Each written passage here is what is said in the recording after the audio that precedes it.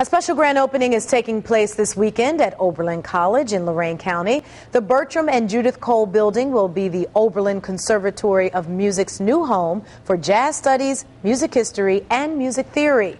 The $24 million facility houses a recording studio, classroom space, and office space. The building benefits the music to the ears of students and residents.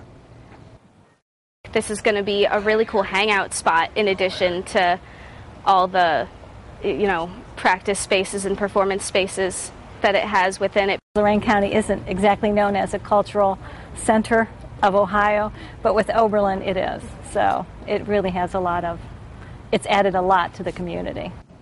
Music legend Stevie Wonder and activists Drs. Bill and Camille Cosby were on hand as part of the grand opening celebration.